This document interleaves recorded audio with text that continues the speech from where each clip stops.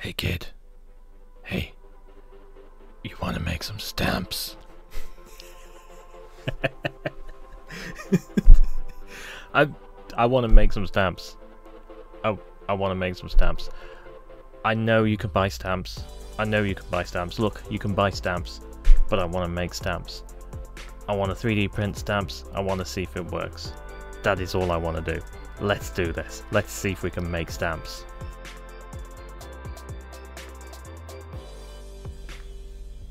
I chose to create the design in Fusion 360 just because I'm absolutely rubbish at it.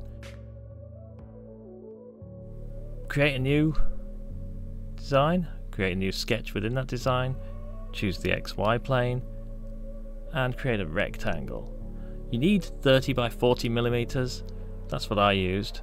It's about the right size for a small stamp. Once you've created that rectangle, you then finish the sketch and you extrude it upwards by 6 millimeters.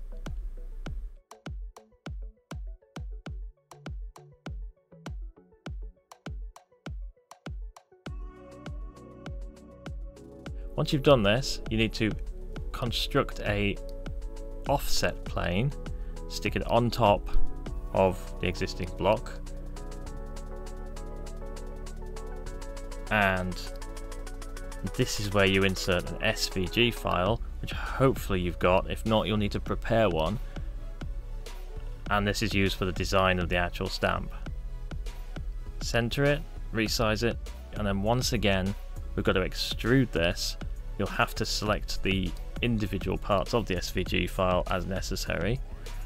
Extrude it upwards, and I went with 2 millimeters here. Again, as you'll see at the end, it doesn't hurt to go a little deeper. Maybe 4 millimeters might work better. Once we've got that, we're ready to go to Cura to sort out the print details.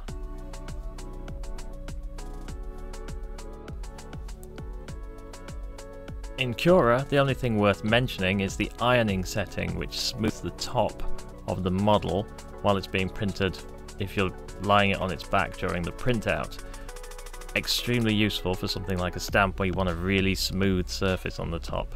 So I highly recommend doing that. Get it sliced and send it to your printer. Honourable mention to Octoprint here. If you do not use Octoprint, you need to use Octoprint with your 3D printer. It is an absolute game changer. It recorded this time lapse automatically. We're done. Let's have a look at what we've got.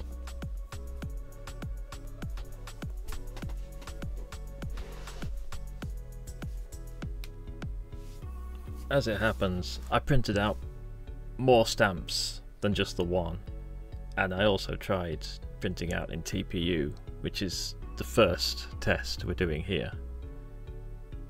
It looks okay, actually. It looks okay.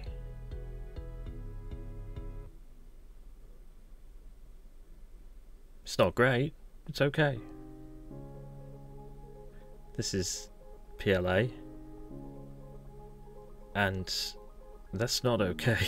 There's nothing okay about that, but there's a trick.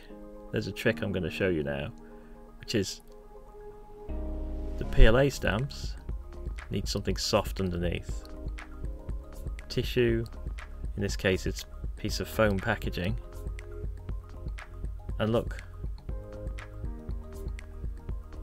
it suddenly prints just as well, almost as well.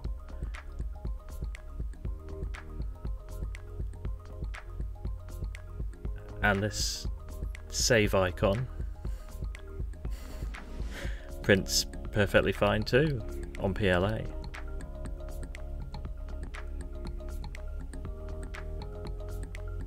So we're not seeing a lot of difference between PLA and TPU, other than you can get a much neater finish with ironing on PLA, and TPU is more tolerant to the surface underneath. I think we have learned things from this. I think we've learned that when you make a stamp yourself, you can't compete with a commercially produced one. But I also think that we've learned that it's still worth doing. You still do get good results. You still can get a very usable stamp, and if you design it well, you get better results. And you can use PLA filament to make your stamp, and that works. And you can use TPU filament to make your stamp, and that works. And if you make your stamp out of a hard filament, you can put something soft behind it and it will work.